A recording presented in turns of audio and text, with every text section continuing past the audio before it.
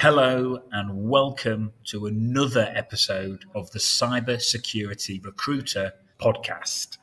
Today I'm joined by Christian Hyatt from risk3sixty. Christian, how you doing, mate?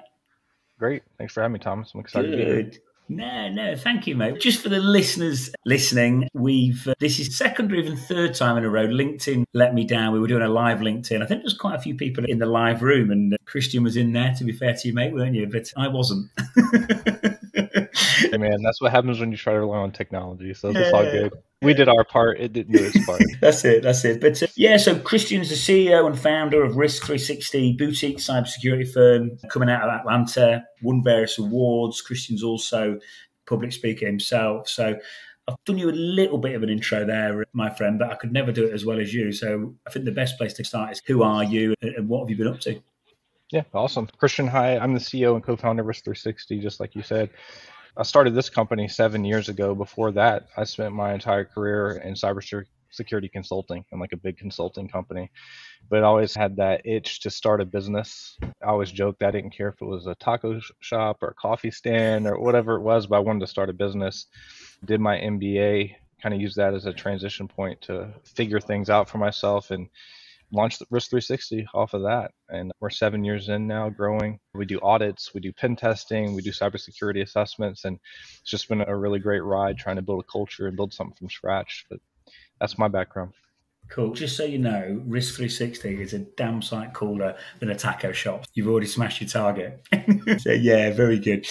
All right, Christian. So look, the bulk of my listeners, some of it's my clients, so business owners or like internal talent acquisition recruiters in large tech companies, stuff like that. But the bulk of my listeners are pen testers themselves.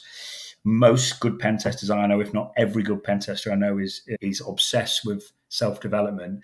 What kind of self-development tips do you have for pen testers in today's market? Yeah, I agree. Just our pen test team, I think they're natural tinkerers. And I am too, just like always learning, always want to mess around with technology. That's just the ethos, I think, of the pen test community and anybody that's really technical. In terms of the things I recommend, I think number one, I recommend just doing stuff you find fun. Because for most of us in cybersecurity, pen testing and cybersecurity, generally speaking, tends to be a passion project, like something we do for fun as a hobby, but also a professional thing. So with that kind of balance, I think first and foremost is just do something that you find fun and interesting and that you're passionate about tinkering with. And if you're lucky enough, you might be able to turn that into a money-making endeavor where it benefits your career. But if there's a pen tester out there that really wants to focus in on like, how do I use my professional development activities to get a better job or to build my reputation in the marketplace, I think there's a few things that I've seen really work and then our team has done that stood out to me, like when I was interviewing them and stuff. I think the number one thing is like building a portfolio. So what that means to me is that could be a website, that could be GitHub repos, that could be research, that could be talks and presentations, but some type of like curated portfolio where you can get some credit for all the hard work you've done and all the contributions you've made to the community. Because what I've seen a lot of technical people do is they're doing all that stuff, they're contributing, they're being productive members, they're not compiling it, so they can't tell people about it, or the layman who's hiring them or interviewing them doesn't have a good way to understand what they're doing. So compiling all that stuff is a really good way to do it. For me, I started blogging. I've been blogging for 15 years. Risk3sixty was actually a blog before it was a company. Yeah. Risk3sixty was a URL available. I thought it was cool. It was like 360 view of risk. So I started like a WordPress blog and was just blogging about stuff to teach me about cybersecurity and frameworks. And then one day I flipped the switch and made it an official website. But that paid off for me. I think I got a little bit of credibility just because I had that history of professional development. The other thing I think is really good is it's just networking. I'm pretty introverted by nature, so like I have to work hard to get out there and talk to people and stay in touch. But I think networking is like working out in terms of no one ever regrets going to the gym. After you've been to the gym, you're like, oh, I'm glad I went to the gym today. Getting to the gym was hard. But once you did it, you're glad you did it. And I think that's how I feel about attending conferences or showing up to coffees and meeting people, is I have a little bit of angst doing it, or like I try to talk myself out of doing it. But after I do it, I'm always really happy I did. And that's one of those habits that I've tried to instill. But those are some of the things I think I'd recommend to folks who are considering how to level up their game for professional development.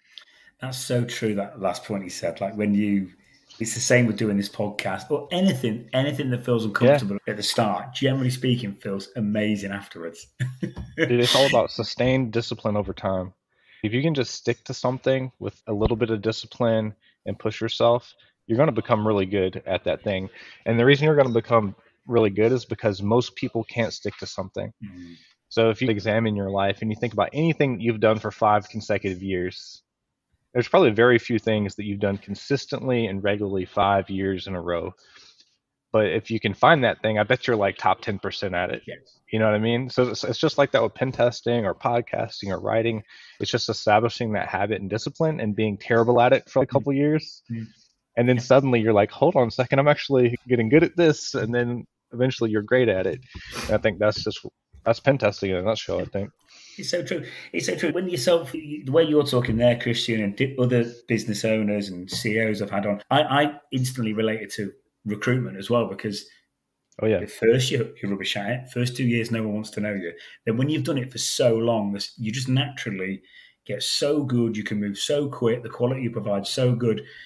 But it's not because you're Superman or Superwoman. It is just because you've just been at it. Yeah, Then you just just you refine yourself. You yeah, ditch all the stuff that didn't work, yeah, and then you yeah. focus on the 20% that does work, and you figure out what people actually care about, and Yeah. things just work out. Definitely. And I like the first point as well. I think these days, it'd be interesting to hear your thoughts as a business owner on it and, as well. But I honestly believe these days, if your resume, the phrase I always use, and I unapologetically use it again, but it makes your resume 3D. If you haven't got GitHub repos or stuff going online or stuff going on in the community, no matter how big or small, if you haven't got stuff within your profile or behind your resume doing that, I think employers these days go, that's a bit strange. Would you see that strange if nothing was going on outside the Yeah, resume? yeah, for sure. Just I think pen testing specifically is such a show me profession. When we look at resumes, whenever we open up a pen test rec, we'll get 100 applicants. Mm. About 90 of them aren't qualified for the job. It's just someone who thinks pen testing's cool, so they applied for it and they don't really know what that means. 10 of them are like clearly professionals, pretty good at it. And then of those 10, I think what really makes the difference is there's something that we can look at that demonstrates competence. And that's the 3D resume piece of it. Is there a GitHub repo? Do they have a YouTube channel? Do they have a blog post? And then the way we interview too, we always do a case study and we have a lab. It's a very simple lab, but it pretty quickly weaves out who's capable and who's not. And we're huge on culture at risk3sixty. And one of the things that we judge people by is GWC core values. And what that stands for is, do they get it? Do they want it? Do they have the capacity to do it? And then our 5 core values. And if someone's willing to do the lab, that kind of checks off the want it box for us and the capacity to do it. And we've had great pen testers who are like, look, I don't have to do a lab because everyone knows I'm good. And they're probably right, but they're not right for risk3sixty because we want someone who wants to be here, who's willing to put in the effort, and we're going to be very respectful of their time. It's not something that's going to take days. It's an hour-long thing. But to your point, that's the 3D resume piece. Can they prove out that they have the capabilities? Do they have the GitHub repos, the work behind the scenes, showing they're passionate about this profession? And that really makes a difference. That's probably the difference between someone who can command almost any salary they want versus someone who's really struggling to get a job. It's just that time outside of work. Yeah, definitely. No, brilliant. Because I think as well, especially on a consultancy basis, I was talking about this the other week, but it really is a people business. You're dealing with end clients, you're dealing with multiple clients at the same time, different systems, explaining different things. You've got to have that. I think ever more so. Every week, month, day that passes, I just think it's all becoming more and more relevant in the commercial world. Yes, that's the other side of the coin I didn't really touch on is pen testing. Very naturally, people think of that as a technical job, which it is. But what I have found is that as you move up in your career, the technical piece of it often matters less, and the communication piece of it matters more.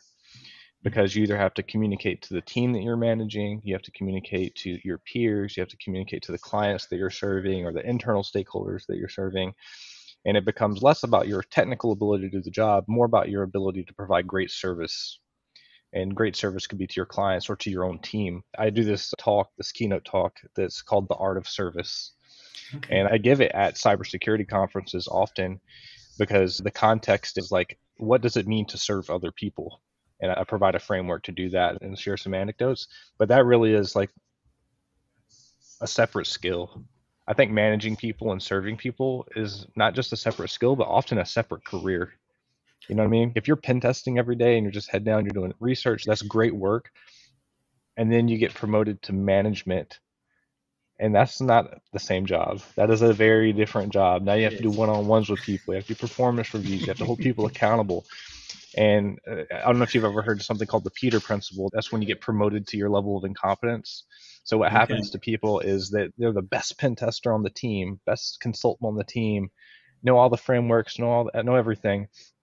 And because they're so outstanding, the leadership promotes them to manager. They're like, you need to move up into manager. But they didn't promote that person to a different skill set. They promoted them into a different career. Now that person has to become great at people management. So that's one of the things I often say. Make sure as you're developing as a pen tester, flex those muscles too, those communication skills, those management skills, those service skills, because there's not that many malware development jobs out there where you can work into. There's a dime a dozen. Most folks are serving people at the end of the day.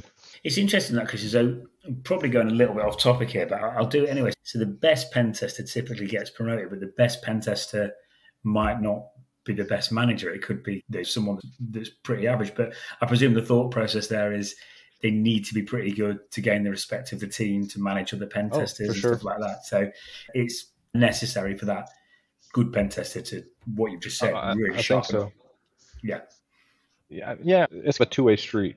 And what I mean by that is, if you're a great pen tester and you're ambitious and you want to move up, you need to be honest with yourself. You owe that to your team. You owe that to yourself. Do I really want to get promoted into manager, or do I want to be an independent contributor that's just like a great pen tester? And there is a career path to do that. But the trap people fall in is management wants to reward you for being an awesome pen tester, and the natural path forward is to now start managing pen testers. But they're taking you out of the weeds that you love and giving you a management job. So I think the two-way street part of it is you owe it to yourself to self-reflect and be honest about what you want, and management owes it to you to ask if that's really what you want and specify what it means to be a manager. By the way, I've learned this the hard way from experience. I've promoted so many great consultants and pen testers into management, and they hate it or they fail at it, or I didn't help them succeed. I remember early on in my career, when we kind of first started the business, I was promoting all these folks into management because they deserved it. They were awesome, but I didn't do a good job telling them what it meant to be a successful manager. I didn't do a good job training them on how to be a good manager. I didn't give them an opportunity to reflect on it and decide if they even wanted the promotion. Both of us just assumed that was the natural progression, and without the appropriate support system, it fails. And then they leave and they do a better job at the next place because they learn the hard way too. So we've really been conscientious about that at risk3sixty, about what does the year before getting promoted to manager look like. We have this thing called the Journeyman program. It's a 6-month program that you're with some peers at the company, where you have an opportunity to self-reflect, think about what it means to be a manager, what your leadership style would be, what the roles and responsibilities of management are. It's a leadership development course.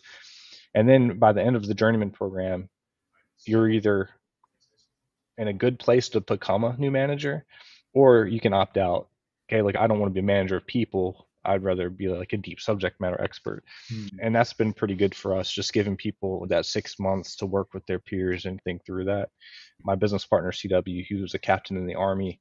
He had his boss's boss, who was named Rob Campbell, developed this leadership development program where you had an opportunity to self-reflect, and he provided us some coaching. So that's where we stole that idea from. We took some of the stuff he was doing. It's been really successful for us. Cool. So the Journeyman program, that's something going on internal. Is that online? Yeah, okay. But of service, that's something listeners can access online. Yeah. There's YouTube videos of me giving that presentation, I'm sure, floating around. But I'm actually doing that one at Rocky Mountain Information Security Conference that is in June. That's coming up a couple weeks from this recording. I'll be giving that talk at that conference, actually. Cool. Okay, great. Wicked. Thank you, mate. Just a quick one. Do you know what I was going to ask you? And I don't, maybe it isn't of the way you've asked that question, but is it, if I'm a business owner listening and I have promoted someone and I've realized it's a mistake, is that recoverable? Can I, because obviously if the pen test is seriously good, you don't want to be losing him or her. Can I reverse that and keep hold of them, retain them, and keep them happy? Is that possible? It's possible.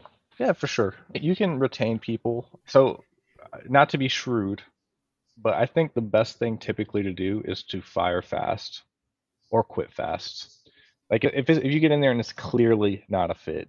And I think that's a careful balance though, because sometimes you got to let it stew for a little bit. You got to give it some time to figure things out. You don't be too hasty. But also, if you're 6 months in and it's like not a good fit, it's probably a good opportunity to part ways, and gracefully too. Like anyone who's ever left risk3sixty is like an alumni for life. We give, as long as they were good to us and everything, we give them glowing reviews. We've even helped place folks, and I feel like that's just the right thing to do. Yeah. That happens very rarely because we vet people so heavily in the front end. So I think first of all, just be willing to leave if you need to. But second of all, it is recoverable. Like you can come up with a career plan that makes sense for people. You can place people on projects that play to their strengths and help them get to where they want to be. Also, if you're managing someone, part of your job as a manager and part of my job as I'm managing a team is to understand what they think they want, validate that, and then challenge them on it. Because maybe someone thinks they don't want to be a manager. And from my outsider's perspective, I'm like, but you're great with your team. They respect you. They enjoy what you're doing. Maybe the way you're defining manager is wrong. Maybe you need to shift the paradigm and be a different type of manager. And I can challenge their thinking. And that's part of that coaching and development relationship. If you're working for a boss, you owe it to your boss. And if you're a boss, you owe it to the people working for you to have those kind of conversations and develop them and try to save it. And I think as long as there's an open door policy and both people are committed to making it work and be honest and vulnerable and truthful to each other, there's always an opportunity to save the relationship. Yeah, definitely. No, thanks for that. I think a really key thing you said there as well is really validate what you want, because I've seen that within technical sections within pen testing. Like people think they really want to do red teaming. Why? Because you've never done it before. So you might love it, but you might hate it. Like you might, if it's mobile, where whatever it might be. I think really really grasp the reality of what it is you think you love. I think a tendency is to overvalue the type of work you're going to be doing, because at the end of the day, everything becomes monotonous if you let it. Like if you're doing just network pen testing over and over again, you're like, I've done the same Active Directory network pen test over and over. I'm tired of that. Okay, that's a perspective. But guess what? If you red teaming for 3 years, you're going to probably find it's the same motions over and over again. And then you're going to be like, I want to get into malware development. That's where it's really creative. And then you get into malware development and you find out that gets monotonous because it's the same stuff. So I think the key is like developing your own career roadmap and then becoming a craftsman in whatever it is you're doing. If you're only doing network pen tests, well, figure out how to be the very best one that you can do. And the areas that you can grow is maybe you start speaking about network pen testing. Maybe you start training other people how to do network pen testing. Maybe you start a blog where you talk about your top 10 things that you see over and over again. And before you get tired of network pen testing, explore the other ways that maybe you can expand your own skill set within your expertise to become a true craftsman in that area before you jump to wanting to do red team. That's just an example, but I agree with you. No, thank you, mate. Thank you. I think a really good thing you said there as well is growing in a particular area. If you're, these like really cliche sayings, if you're not moving forward, you're moving backwards. If you're not growing, you're dying, all these things. And I think it's so true. I think whatever aspect of the role it is you're doing, whether it's management, whether it's in the weeds on the tools, I think if you are growing and you've got that feeling of moving forward, I know from different things I'm doing myself at the minute with recruitment training and stuff like that, it's the feeling of moving forward. It's revitalized my energy for the job again. Whereas if this podcast, right? Yeah, recruiting could be. Yeah. I've been recruiting for 10 years as recruiting, but guess what? I've never done a podcast about recruiting. So you're becoming a craftsman as a recruiter, a brand new skill. Same thing in pen testing. Every career is like that, by the way. I found it seems like no matter who I talk to, if it's a CFO, if it's a CEO, if it's an IT support guy, if they've been in it for a decade, what they just you have to redefine what your own profession looks like to be able to stay in it. Yeah, you do. Cool, brilliant. I know you touched on it a bit. Can you tell us a bit about bit more about the types of work 360 do? I know you mentioned some kind of red team work, and I know that's something that people love hearing about. Yeah, I'll let you elaborate. Yeah, sure. Risk3sixty, we have really three sides of our business. One side of our business is we have a GRC platform called Phalanx GRC. So that's just a platform for people to manage their compliance programs, their security programs. It's a SaaS app. So we have an engineering team that builds that. And the second part of our business is, I would say, really compliance related. So if there's a framework associated with it, like ISO 27001, SOC 2, NIST, you name it, we're either helping implement those programs or we're doing the audit itself. Like we do SOC 2 reports, for example. And then the third side of our business is more of an advisory piece. That's when we're helping build out security programs or doing security assessments. That's where our pen test team sits. We call Renegade Labs. And if you zoom in on pen testing, the type of work we do, most of our engagements, we have a healthy portion of the book that's like a compliance-based pen test. Like they're doing a SOC 2, so they need a network pen test. So it's like a 2 to 4 week pen test where we're testing apps or the network or something like that. We have all the traditional types of pen tests. So most of our clients are in the tech sector, so mostly large tech companies, meaning they probably have a product, they probably have a network, they might be remote, they might have non-traditional network setup. So it could be a network pen test, a web app pen test, mobile app pen tests, social engineering, that the whole package. It's really just depending on the client's goals. And then we have some engagements too that are more long-term. You can call them red team, you can call them continuous pen testing, where the client has a whole set of missions and they want to do stuff multiple times a year or throughout the year to achieve some goals. So a pretty good spectrum of types of work. The one thing that is, I would say, consistent with us though is almost all of our clients are tech clients. Some of them do have a traditional network, but almost all of them are cloud-based. One of the big three cloud providers, almost all of them have a product of some sort, which makes it interesting because they're always at the cutting edge of what they're trying to implement. So when you have a conversation with the CTO that's thinking about the cloud and thinking about containers, and by the way, they're thinking about chat GPT, it forces us to be like, all right, how would we do something like that rather than just a big manufacturing company that has Windows 2000 with tons of open exploits. So it's just a little bit different dynamic because we're working with those tech clients like that. Yeah, cool. So you've got a really nice spread, no danger of getting pigeonholed off into anything. You've got a whole array of different things. We're pretty diversified. I think everyone's probably aware of what's happening in the market right now in terms of tech layoffs. A lot of the very well-known security companies and pen test companies have done some layoffs here recently. We have been very fortunate in the fact that we've been growing really well through this whole thing. There's a lot of reasons why I think we're still growing through all of this, but it's just a fortunate thing for our business that we're still hiring pen testers through this and still growing, and our clients are still doing more work with us, not less. So I just feel really fortunate to be in that place. Mate, no, that's brilliant. And do you know what? I love hearing things like that. And I'm seeing it my side as well, because I've got certain clients that stop hiring altogether, and I've got certain clients that are still hiring like crazy. So I know, and I know from what you've just said there, and I know there's pockets within cybersecurity that are still like on fire in a good way, like these like people that are really still moving forward. If I am a business owner listening, or let's say I'm a pen test listening, it is fascinating. Like what I know you said there's a number of different reasons why you're growing. What are they? Sure. So I think there's a couple big reasons. One is I think we just do good work. That's hard to manage, but like we actually don't have any churn with clients. We have had clients leave, but if you just look at our portfolio year over year, we're doing like 110% growth. So we typically land at a client and grow the client. Like almost no client leaves. So I think just that testament of good work, the types of relationships that we develop with clients make us more stable. So that's one reason. More macroeconomically though is Risk3sixty, we're bootstrapped, meaning we own ourselves. We haven't taken outside funding. We control our own destiny.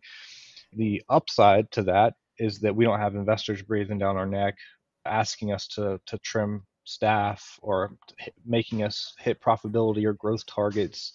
Everything that we do is self-enforced, which means if we want to take less profits to keep our people, we can do that. If we want to grow in certain industries because we think that's prudent, we can do that. So it just gives us a lot more control. The downside is we're not infused with millions of dollars of cash where we're throwing it away. And lastly is I think because we're diversified as a business, as certain sectors of the economy are being impacted by a down economy, since we're spread out, it doesn't impact us that bad, because we might have a few clients that were impacted, but it's not our whole portfolio. And we don't have one client that represents like all of our revenue. So if they went away, we'd be in big trouble. And I know some peers in the industry, great businesses, but it happens. They fell in that trap where maybe they had one client that was a $10 million client and that went away and they had to do layoffs, or they had investment and their private equity firm said, you know what, you need to break even. So that means you got to trim some staff. And those are just elements that we're not subject to. And I think it's been in our favor in a down economy. Yeah, no, thanks, mate. The private equity, whether it's coming from, I don't know, the money's coming, wherever the money's coming from, private equity or wherever, if you've, just a figure I'm plucking out of thin air, if you've taken on 200 million in PE money and the interest rates have gone up by 10%, you know, that's a lot of extra money. So that money's costing a lot more than it used to.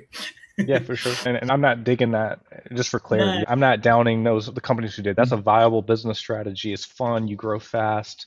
If you go back a year ago, people were saying risk3sixty was crazy because everybody wanted to give risk3sixty money. And it just seemed like it was a good time to do it. We resisted that. Fast forward to today, everybody's, look at all those companies that took money. They're regretting that now. But it's always easy to say in hindsight. Yeah. So bottom line is, like, every business has risk and reward. Right now, I think risk3sixty is just benefiting from some of the prudence and some of the discipline we've showed in the past. Yeah, brilliant. And I agree, Christian. I think if anything, we're probably saying, I almost say any company that has taken on big investment that's had to lay off, that's what I've said to certain pen testers. I've said, look, to a certain extent, their hands are tied because they're getting told, you must do this, you must do this. So even as a founder at that stage, I would imagine there's only so much you can do. Absolutely. I can promise you those founders are like, their heart's broken when they have to do that. That's not an easy decision. It's easy to demonize like companies who have done that. And I'm sure there's cases where they deserve to be demonized, but for the most part, those founders, they're really trying to do the right thing. And it's just an unfortunate situation. Cool. All right, mate. Moving on to, I know culture's a thing we've spoke about before. I think I checked LinkedIn once and I saw you and your colleagues sprinting through a load of mud on a weekend and I just thought, God, when does this man relax? But talk to me about culture, and I know it's important to you. If you can tell us how you implement a good, solid culture internally. Yeah. Culture is one of those things where I think everyone says they have culture. It's like everyone brags on their culture, it seems. For us, I think, when me and my co-founder named Christian Hyatt, when we started the business, I was always part of strong teams. He was a military guy. I was part of strong teams. Even our friendship blossomed over similar values between the two of us about wanting to build a strong team with a strong culture. And for us, that was always number one over even like dreams of building a big company. It was just like, let's build something really cool that we enjoy being a part of. And we felt strongly that if we did that, then all the financial stuff, all the growth would follow. And if it didn't, that's okay. Like, culture first. Like, we just want to be in it for the enjoyment of it. And then it turns out, if you want to grow a company, that's exactly how you do it. It has to be culture first. Like, we started hearing from other founders, they're like, that's the only way to do it, actually. So I think some of it just comes from our own personalities and backgrounds. And some of the first things we did was we came up with core values. So we have 5 core values. Everybody has core values, but we were like, how do we get these core values really inculcated into the culture where they mean something? So that's where we came up with the GWC core values hiring methodology. There's a business coach named Vern Harnish in a book called Scaling Up, another one called Traction by a guy named Gino Wickman. They both talk about how to hire this way. Preemptively, we were like, let's hire people who are good fits and who are also passionate about the same things, the same culture. Then we said, all right, what else can we do? So what else we did is we embedded into performance reviews. So we do performance reviews twice a year. An element of the performance review is core values alignment. How are you meeting the core values? We train on the core values. So we're really serious about that. Even during the Journeyman program I was talking about earlier, part of that was like, we want managers to be able to predict the decisions that we would make and also make decisions similarly to how we would make it.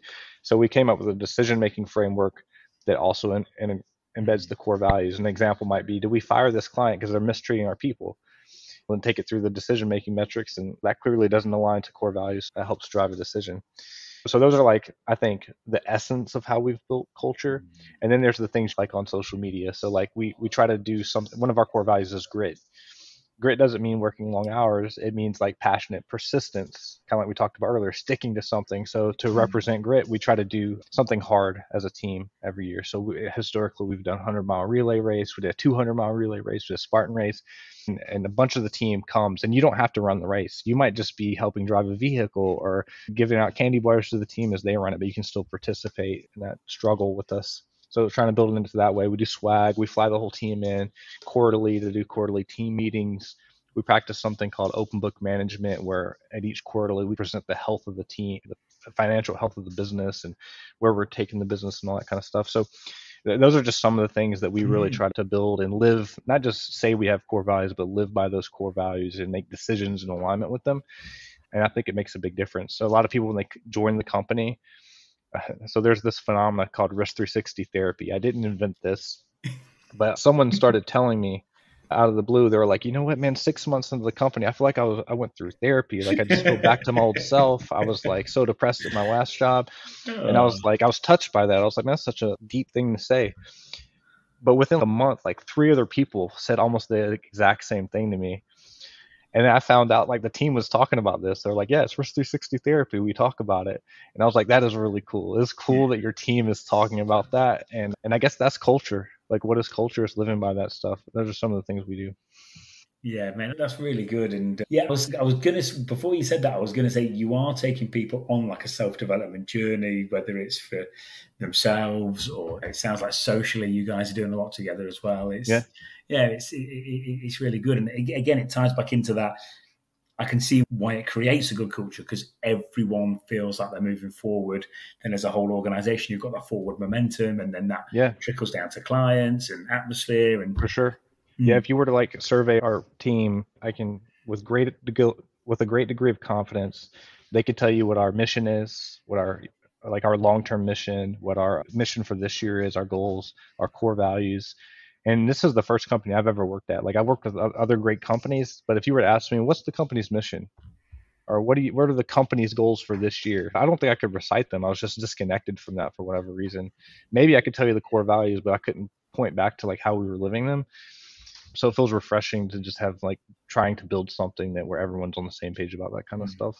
Yeah, definitely. And you know what? Long term, I really see this kind of thing paying dividends in the market. You said at the start of that question, you said, yeah, we just wanted to build a great company and then worry about everything else later. And then you were like, oh, shit, that's what you're meant to do. And I've seen it work really well. And we talk about why certain companies are thriving and certain companies are struggling. And I do think this is a lot of it, and where your morals are at, where your head's at, what's really going on internally. I had Brad on from FRS Secure, and similar to you, like they've got 100 staff, they're ridiculously busy. But when you look at what they're doing, it's all the same type of stuff you just mentioned. It's like they really genuinely care, really want to do stuff for the community, really want to help out, and it just works. It's a long-term play, but it's the best way to operate. I think it's like one of those counterintuitive things in life. Like you hear all those like Zen sayings, if you want to push, you pull, like those kind of things. But it's kind of like that with business. It's like you give first, you give abundantly, you care, and guess what? The marketplace and your people give back. So it's just one of those things. It's so easy to fall in the trap of wanting to be selfish or just out of fear, trying to self-preserve or be very conservative and all that kind of stuff. And I don't blame anyone who feels that way, because I think you're acting out of a little bit of fear. But then when you just pour in the people and pour into the marketplace and really try to give back and be genuine, that counterintuitive piece, the market gives back to you. There's a book by Jim Collins, and one of the sayings, I'll butcher this a little bit, but he basically says, hey, if you can harness a team's energy and get them rowing in the same direction, that's unstoppable. Like you can't stop it. If you get a dedicated small group of individuals, you can't stop them. You can look at the SEAL Team 6. You can look at any small elite team. Like it doesn't matter who they're against. If they're all dedicated to a mission, you really just can't stop them. You might as well forget about it. So I think about our team the same way. It's like we're not a big team, but if we can harness all the team's energy to do that one thing, it doesn't matter what the market does. We can be successful.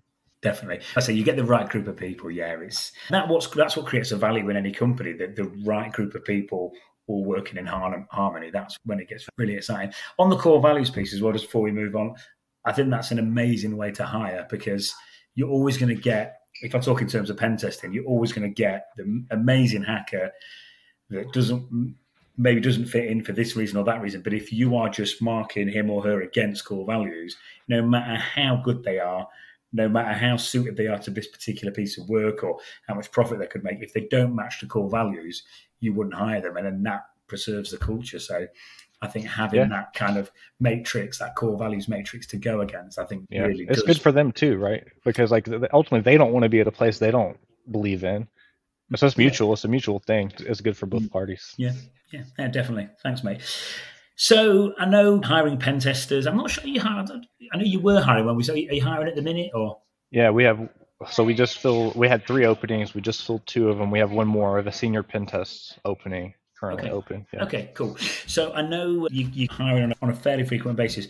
If I'm any pen tester listening, what is your ideal profile? I know we've talked about different things in the community and stuff like that, but what is your entire whole profile that you look for that I should aspire to if I'm a pen tester listening?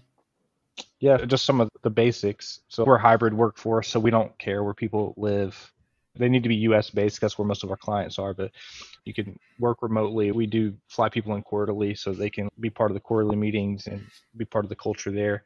So that's that. In terms of profile of skill sets, we talked about the core values. We have this blog post called How We Hire at risk3sixty. So if anyone's curious, they can go check that out and see what the core values are and how we hire. So first measure yourself against those. And then the skill set. We always try to be very transparent in our job descriptions. So if you go to our website and look at the senior pen testing hire right now, for example, you can see exactly what skills we're looking for. This is a senior pen test role. So that's going to be someone 2 to 4 years in their career. So like early mid-career, not entry level. And then good technical background. Like I kind of mentioned earlier, like experience with the cloud, of course, like blocking and tackling around network pen testing. So those are some of the basics that we're looking for. Cloud's massive at the minute, isn't it? Like I'm seeing it in my client base. Like everyone needs to be good at cloud. Like it's just such a growth area, isn't it?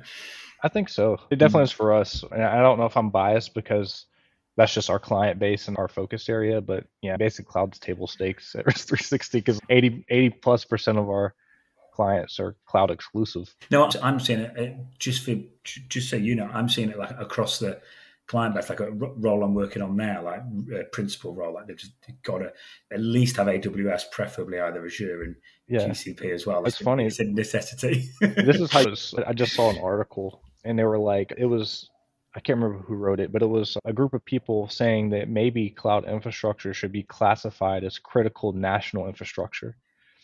Because they're like, if you think about it, it's like a utility. Like all the Fortune 500 are using it. Every company is basically on one of the big 3 cloud providers. If anything happened to AWS, like a nation state were to like try to take them down in some way, it would be devastating to the economy. So like, it's almost critical infrastructure at this point. And that comes back to what you're seeing in the pen test world. Yeah, cloud is basically the de facto skill set you need. Yeah, I did. There's a chap called Timothy at Praetorian, and he literally his job title is technical director, but he is just pen testing the cloud, and he's very, very knowledgeable about it. So I did a full episode. I've not released it yet, but I did a full episode with him because I know that either you're already on that journey or you need to be. So as a pen tester, so I think it's cloud's broad too because there's all the sub disciplines. Are we talking about like Sec DevOps, where it's containers and infrastructure as code and that whole ecosystem, or are we talking about cloud infrastructure like S3 bucket? So it's like even that has all these sub disciplines. Even just AWS's acronyms, mate, get me. It's like, why can't you just call an EC2? Why you just can't call it a VM like everyone else does? That's why I respect. I do appreciate Azure for that reason, as they just call things what they are. So you can read it and you know what that thing is. Yeah, no, definitely keeps it interesting. Okay, mate. So I was reading one of your newsletters quite a while ago. I was reading one of your newsletters. Can you tell us a bit more about how they can benefit the listeners, what they're all about? Sure. So if you just want an inside peek at the company, one of the things that we do, man, I think we've been doing this for going on 5 years now, almost since the beginning of the company, is putting out a quarterly newsletter. So internally, the newsletter serves the purpose of just like reflecting on what happened the last quarter. Because when you're growing this fast and you're this young of a company, every quarter feels like a year.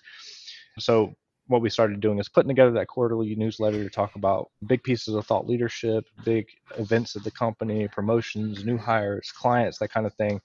And then we're like, you know what, we should just open this up to the public. And so we post them on the website. So if you just want an inside peek at the company and kind of see where we've been over the last few years, quarter over quarter, that's the inside baseball. You can learn probably about as much as anyone can learn about Risk360 by reviewing those. So if you just want to check out the company before you try it before you buy it type of thing, I think they're really insightful in terms of what we're all about. Yeah, okay, cool. Yeah, brilliant, mate. Renegade Labs, I know you've touched on it. Can you tell us any more about that for pen testers listening in? Yeah, sure. So internally, we call ourselves strange renegades. That's like our little internal cultural phenomena. And that comes from the book Scaling Up. I mentioned the guy Vern Harnish who wrote a book called Scaling Up. And there's this chapter about people. And he says, if you're really hiring good people, outsiders might think they're a little bit strange. And I highlighted that section. I was like, that's cool. A couple of pages later, he'll be like, they'll even be renegades in their industry. And I highlighted that. And it was like, oh, strange renegades. That's cool. Mm-hmm. So I just told the team about that. And I was like, look, strange renegades is what we are. And then like it just took fire. Everybody was like, yes, we're strange renegades. So now it goes on t-shirts and everything else.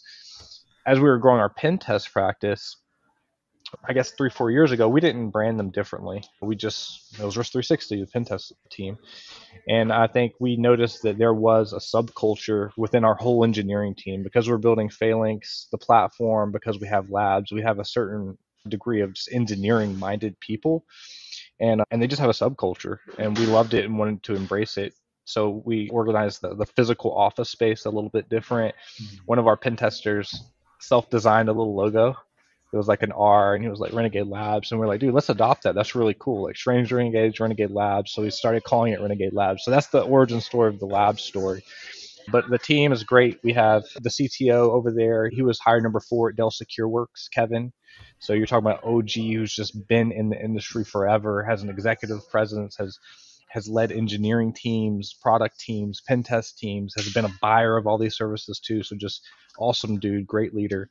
Corey, who's our practice leader over there, same caliber of individual, just really into the industry. If you look him up on LinkedIn and see all the things he's associated with, you'll see he's legit. Like he's a contributor in the industry, but more importantly, great leader, great person, cares about his people, like really developing him. He's one of those guys who, when he took being promoted to manager at some point in his career very seriously, and he's arguably a better manager than he is pen tester, although he's a fantastic technical guy.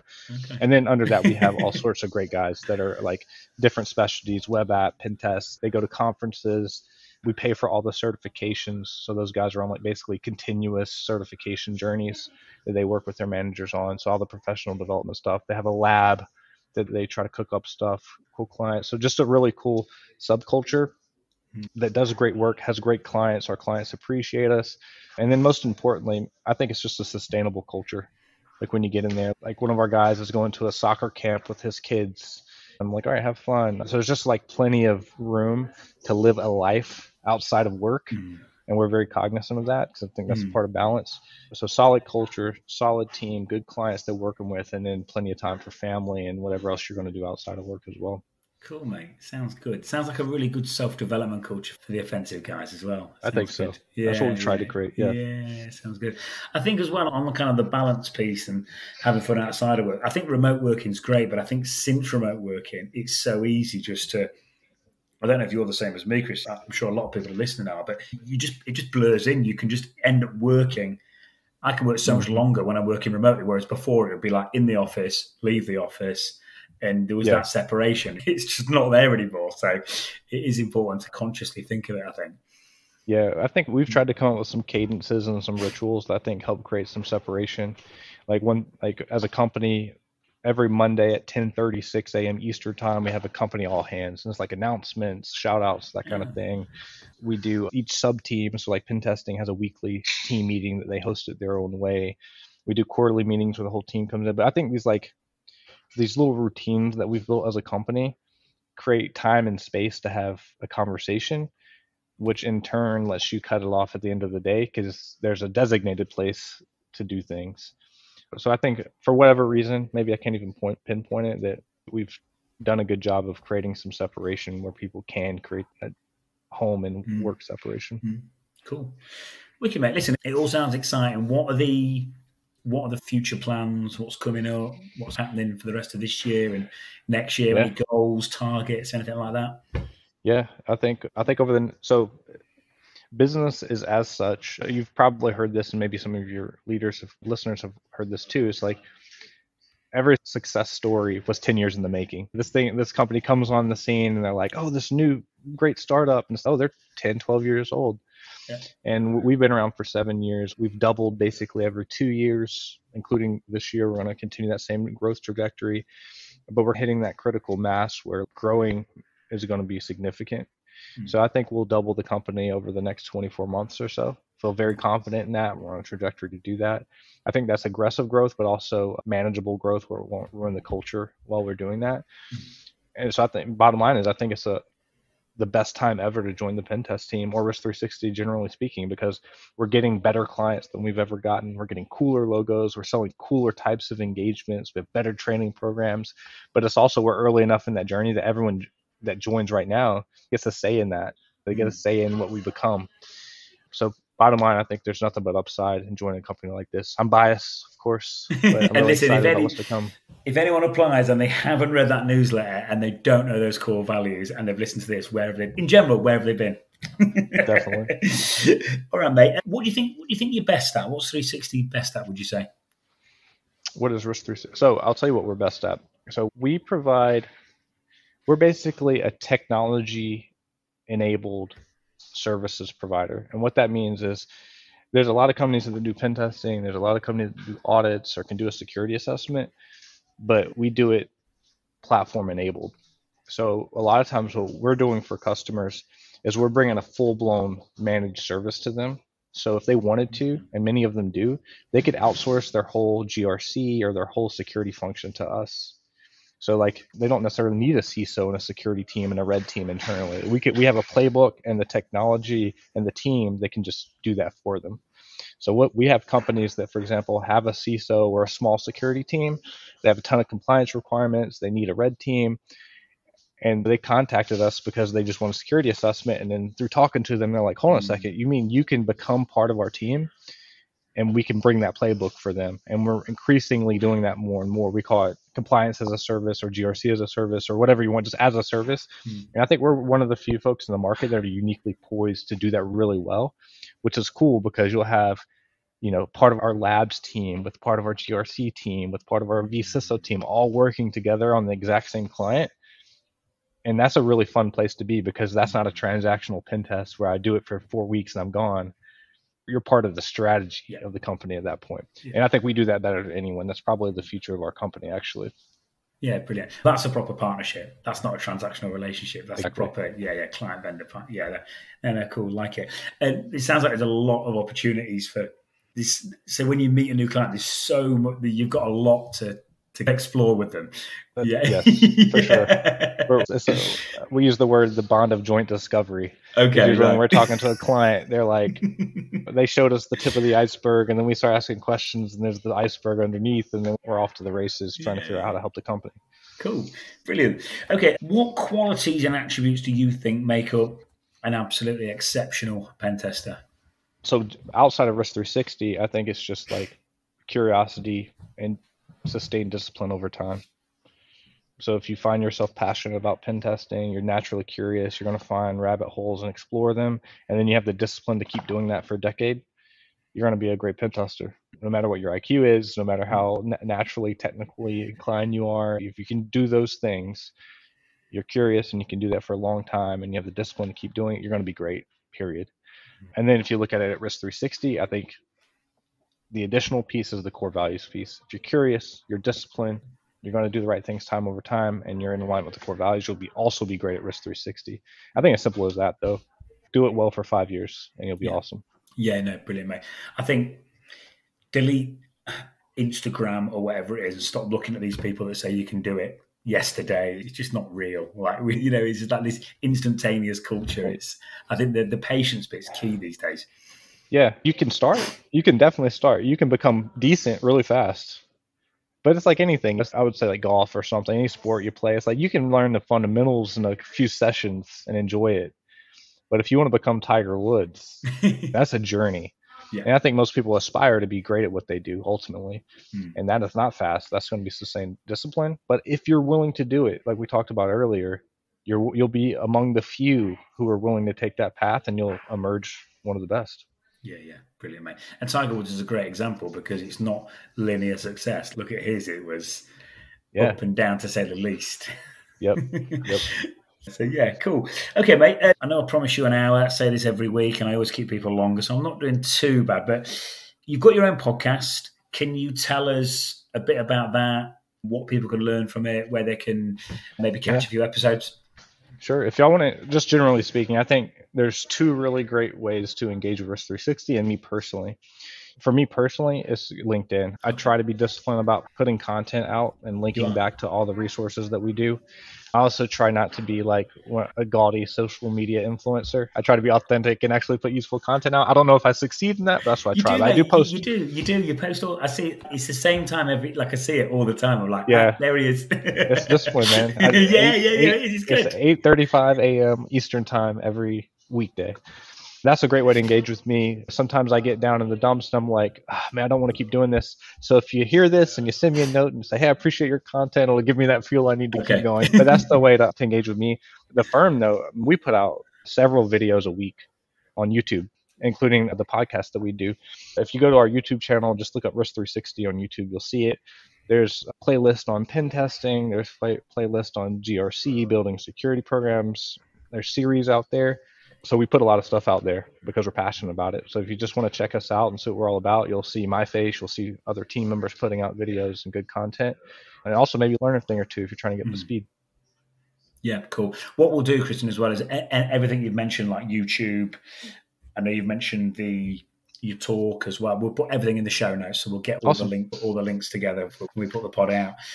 Thanks for that, buddy. And what type of attacks are you seeing right now? Anything particularly interesting? I get there's probably certain stuff you can and can't mention, but I always think a great way for pen testers to learn is to reverse engineer attack paths. Is there anything educational or entertaining, kind of interesting that you're seeing? So bottom line is, I think the most common stuff is the stuff everybody is not new. I just did a talk.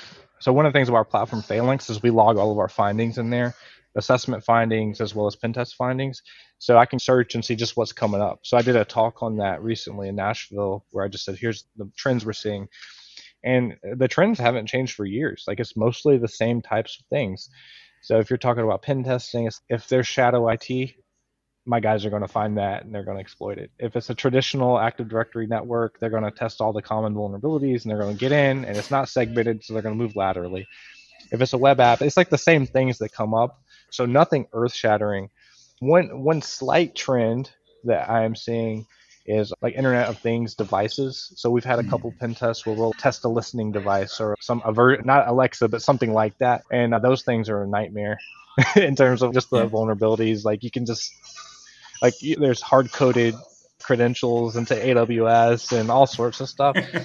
And just from our small sample size, I suspect that's probably common. I could probably take any device from anyone and would have those same types of vulnerabilities. So that's interesting. I know IoT is big, especially in the government space with sensors and stuff. So I suspect, based on my small sample size, that's a trend. And then we talked about cloud, just like common misconfigurations all over the place. We can get to those all day long. But those are some like anecdotal trends. Phishing, of course, like social engineering, that's been around forever, but still fruitful. Like you can still trick people. Yeah. So those are some of the trends, I guess. Not new, but still very relevant. Yeah, no, thanks, Matt. If I just relate that to someone trying to steal a march on their self-development gains or someone new into the market, how they can make themselves stand out. I think for anyone listening, I think certainly cloud and IoT, and I'm seeing like a lot of hardware hacking stuff as well. I've got requirements myself for that at the minute. That seems to be like an area that's... I think that's a niche area too. There's some demand for it, but not a lot of people that are in it. Yeah. But you can't go wrong. Learn Active Directory, the traditional network pen testing, learn cloud, go spin up an AWS, Azure, and GCP environment. If you do those two things, like you're going to be very marketable no matter what. And if you're trying to get niche, choose your niche. Maybe it's hardware and stuff like that. But yeah, cool. Brilliant, mate. I think you've covered this anyway. I think you've covered some of this, but I'm going to ask you anyway. The main theme across kind of my LinkedIn profile on the podcast is self-development for pen testers. Can you tell me and the listeners, if there was to join Risk360, how their self-development will be taken care of and any other tips for self-development in general? Yeah, I think we talked about a lot of it, but I would say that Generally speaking, I would split it into two buckets. There's a technical development area, and then there's a leadership development area. We try to focus on both those areas.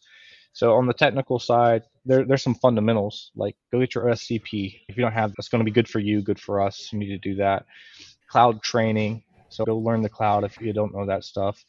If you're looking for security fundamentals, maybe go get like CISSP. So I would say there's some security fundamentals training that if someone doesn't have that stuff, that we encourage and we pay for that kind of training. There's also other more specialized training, like you need to be really good at web apps or something. So that'd be part of a professional development plan that you'd work with your manager, say, look, I really have this expertise, this inclination, this is the type work I'm doing, let's go get that specialized training. So it's kind of like a pyramid if you think about it. The bottom of the pyramid is your fundamentals, OSCP kind of stuff. It's table stakes to be in the game. You move a little bit up the pyramid, that's your specialization, where it's like based on the work I'm doing and my passions, I need some specific training. So get those certs and that training. And then there's the informal training in terms of having a lab environment or just experimenting amongst the team, and we'll do that. So that's kind of the technical side of it, all paid for. We have a professional development plan with your manager that you work through. And then there's the leadership development side of it. And that's, I described earlier, the journeyman program. That's our formal training program. And then the informal stuff like providing time and space to consider going to conferences or doing a talk or learning how to manage someone, or maybe even getting official certification around management rather than technical. But that's typically like a little further in their career. Maybe you're a couple years into your career and you start working on that stuff. But if you ask my co-founder, Christian Hyatt, he would say that risk3sixty is a training organization, not a security company. So that's how seriously we take it, as we really try to train folks. Yeah, good, mate. Listen, that's not a bad place to finish that. Is there anything I should have asked you that I haven't, mate, or have we covered everything? Or no, man, this was fantastic. Thanks for what you do in the marketplace, helping pen testers. I think it's awesome. And if anybody is listening to this, like, I love to connect, so feel free to reach out. Don't be bashful. Brilliant. Christian, thanks for your time, mate, and I'll see you soon. Yes, sir. Thank you. Cheers, buddy.